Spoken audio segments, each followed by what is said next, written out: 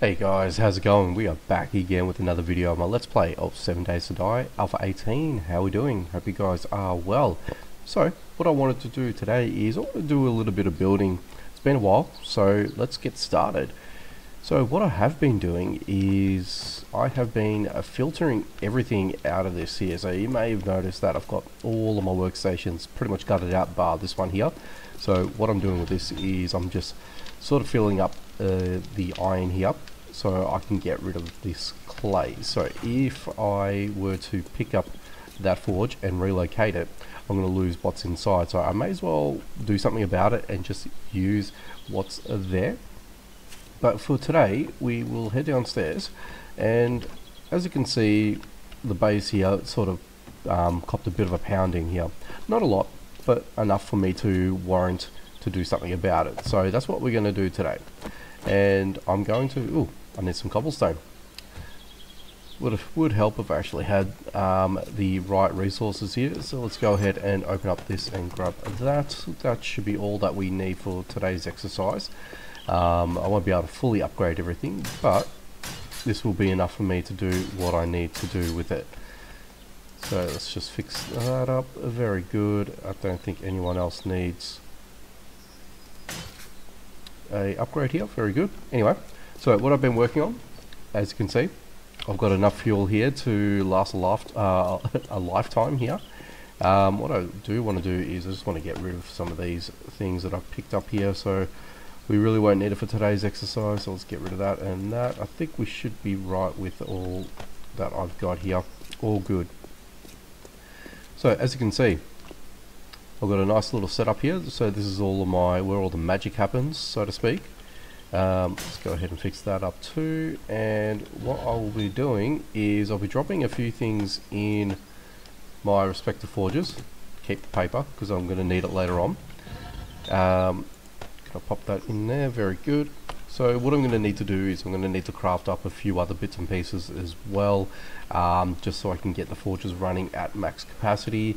Finally, I've got myself a level 5 steel shovel, and I've got a couple more cement mixers. So we are getting some progression here happening, which is awesome, which is actually really good. What I've been wanting to do for the longest time, and there we go. Awesome. So I'll have 4 cement mixers now to fire everything up.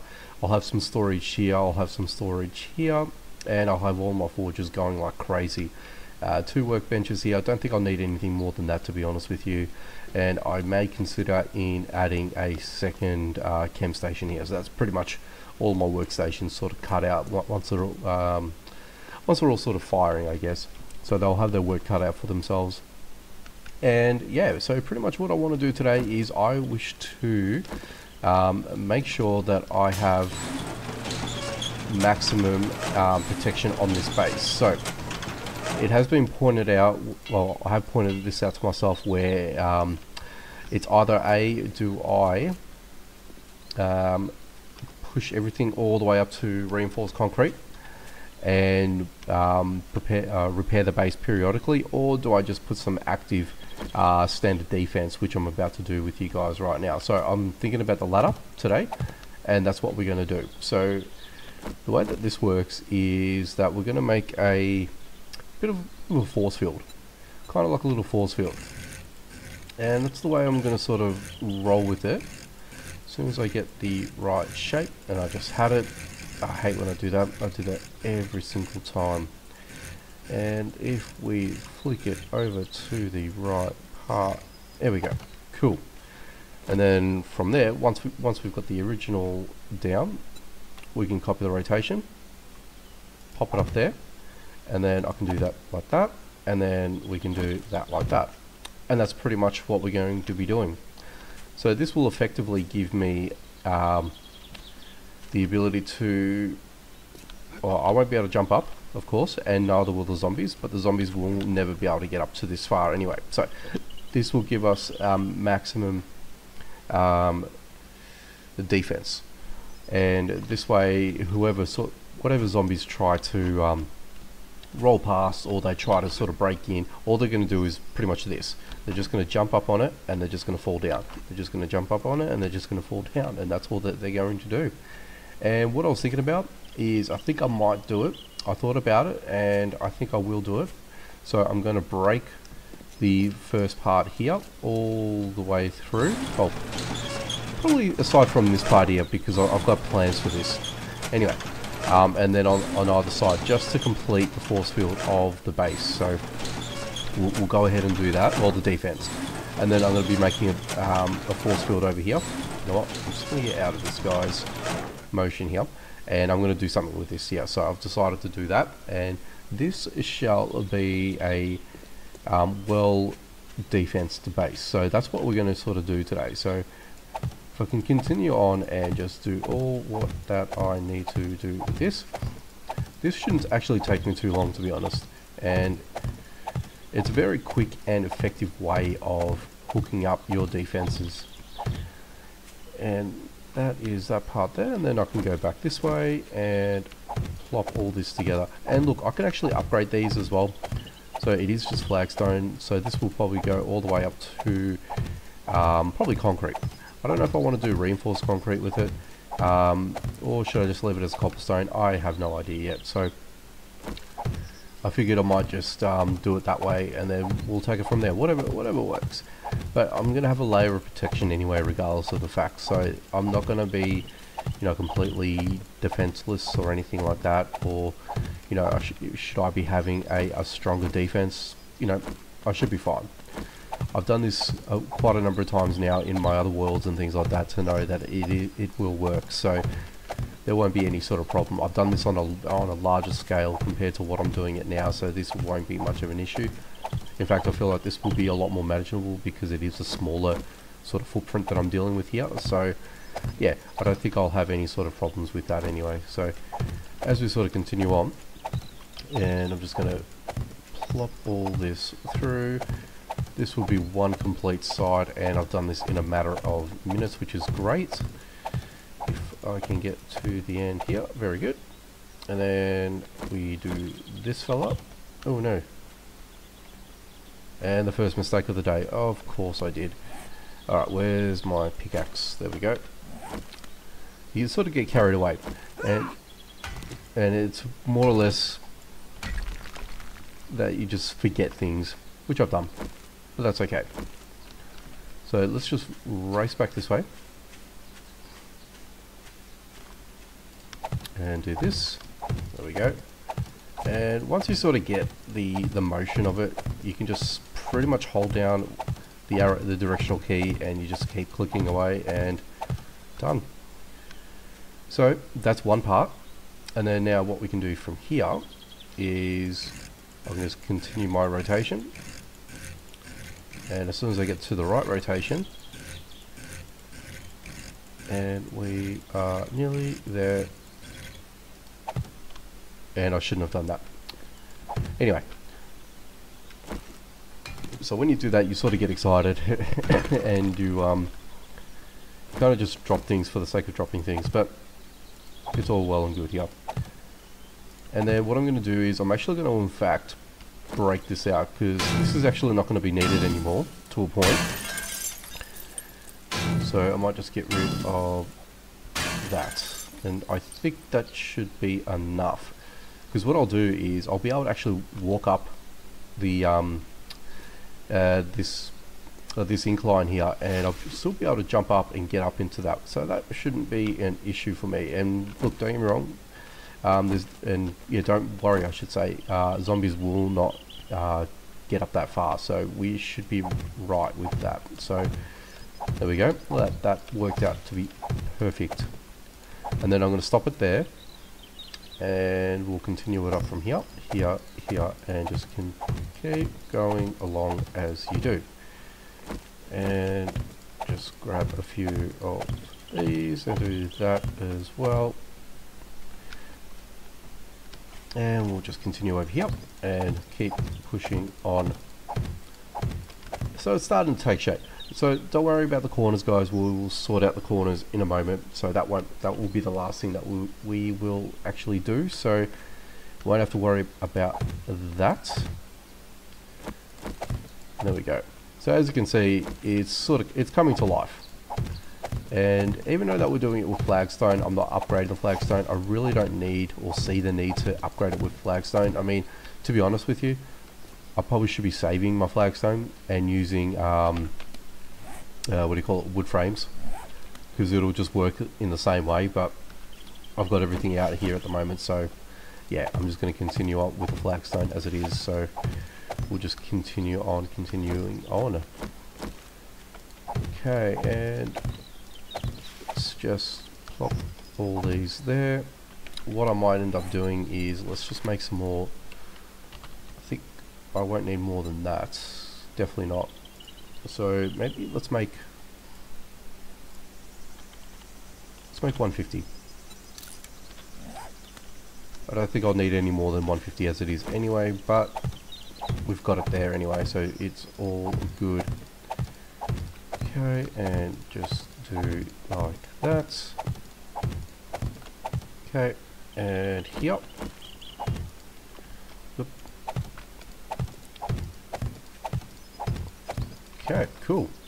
So we are making a bit of progress with this, which is good, and I like the fact that everything's sort of lining up where, I don't know, where these little, where these color tiles were, and it sort of goes right up to that anyway. I don't know, that's just me, I just like that.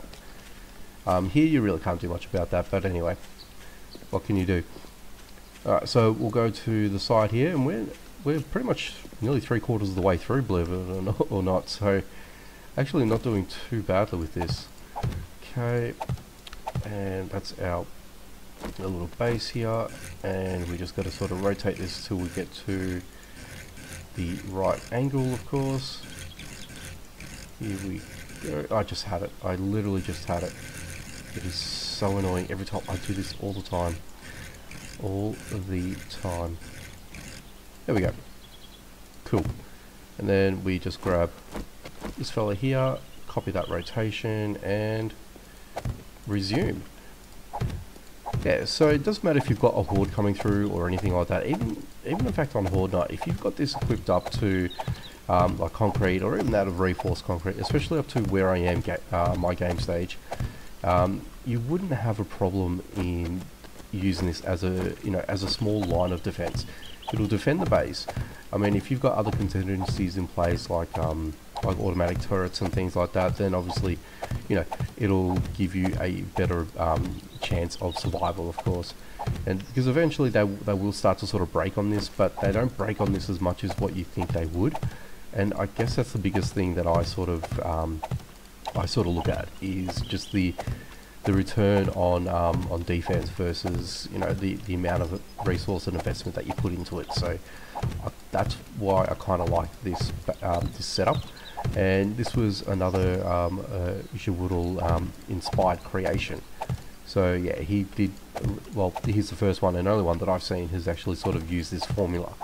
So yeah, I like it that much that I've used it and incorporated it for myself. So yeah, it works a treat. So even if you just leave it on cobblestone, even if you just get a bit of cobblestone to sort of begin with, whoops, let me just grab half of that and drop that in there. It works, and I love it.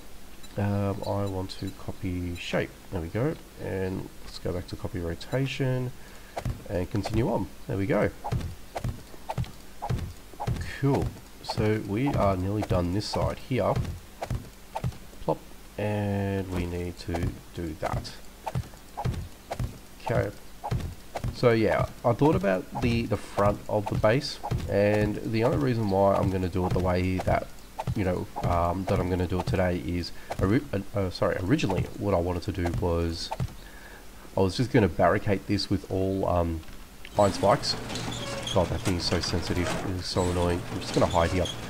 Initially I was going to put all iron spikes and just sort of barricade it up, but to me it'll just look very janky, look very, I don't know. I wasn't for it. So what I'm going to do is I'm going to break open this first part here, and we're just going to build it up. I might in fact break the second block, and I'm thinking about doing that only because they may, or the zombies may get up to it and start breaking things. I don't know. We'll leave it as it is, but I'll just break up the first box, and the first block over here, and then this way we'll see how we go. You know, I'll sort of have to monitor the situation with that, and then once that's all been done, I can, you know, continue on and finish it all off. What I do need to do is I need to actually, come on, I need to do a relocation with that as well. So I need to find myself a wire tool, and we'll pop up over here, and I should have one lying about somewhere. There we go. Cool. So wire tool can go there, and I'm going to need to disconnect that. And not to worry, let's test this out now. So if I've got a horde of zombies running after me, and this is my quickest way in, I can just go all the way up, and up I go. And then these guys here will not get anywhere near this ladder here. So yeah, just to sort of give you guys a bit of an idea and what I'm sort of thinking about. Anyway, let's get this wire tool. And there you go, see what I mean? You've got these zombies here, and all that they're doing is they're just knocking on the wall here. Let's get them to come around. Come on, guys. Because I want to demonstrate this for you guys as well. Come on. Yes, oh yeah, come through. Come on. I don't know if it's a horde of zombies, to be honest with you.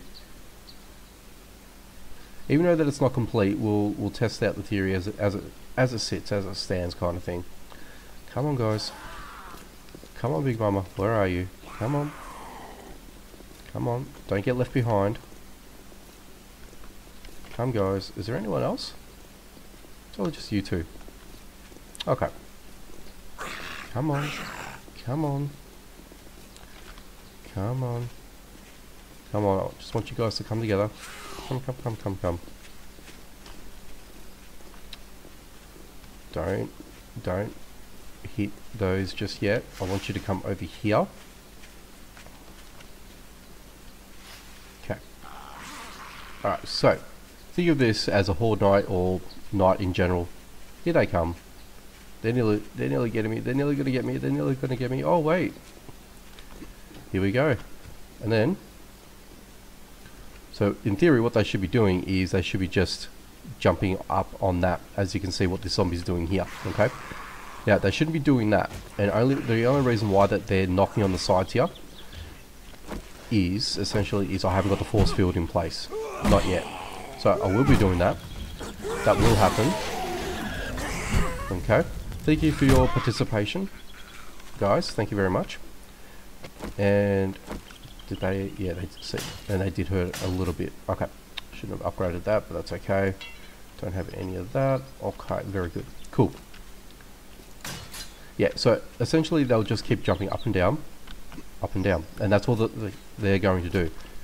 Once I fix up this area here, what I'm going to be doing is I'm going to be doing probably about 4 or 5 deep of a hole, box it out, and then this way, and I'll run arrow slits on the ground of that. So this way they see that as a hole, and they will basically walk away from it. They can't get past it for whatever reason. Alright, cool. So we've got a wandering horde here, ready to annoy us here. So let's go ahead and deal with these guys because, well, I've got no choice. Thank you. You and you. Is there anyone else around here that's wanting to annoy us? No? Alright, cool. Okay. Alright, so let's just... So what I want to do here is I need to work out how to take that out, but I don't think I can, to be honest with you. Actually, let me just interact with it. Yeah, I don't have the option to do that. So the only way I can get rid of that is basically to break it down. Is that right? I always thought you can pick these things up. Alright, well, that's what's going to happen. Didn't really want to do that, but unfortunately I was left with no choice. So, we're just going to bust open all this. and from here I'll be able to go ahead and complete everything up. So I'm not going to bore you guys with making the hole and whatnot and showing you guys what I'm doing. I'm just going to show you the complete product. What I might do is I'll complete one, and on the other end I'll just have the hole there. I think that might work out. I think that would be the best way of doing it. And then this way you can see two things. You'll see the final product, and then you'll see the I don't know, 75% completed version of it, I guess. I think that might be a good way of doing it. So we'll go ahead and do that. Awesome. Cool, cool. Alright, so I don't know what I'm going to do with this part here. Well, I'm going to have to break it down. This part I'll have to break, this block only. It's only flagstone, which is fine. But I don't think the guys will be able to jump up. I don't think it's going to be a problem. Yeah, I don't see it being a problem. Should be fine. Alright, come on, come on. Let's get this on the first go. Thank you. Okay, first go, done. Okay, there's that. Okay, and then we've got this fella over here. Boom, and boom. And then this one. Just go ahead and copy the rotation.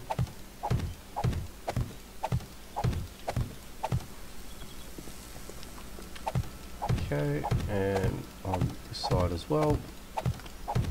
Does it look weird? I don't know. I feel that it looks weird. What I might do is I might just end up breaking up all that and just making it a little bit higher. Yeah. I'll figure something out. I think I've got something in mind to remedy that, and I will see if I can have that part sorted out. Okay. Boom, boom, boom, boom. Boom. Okay.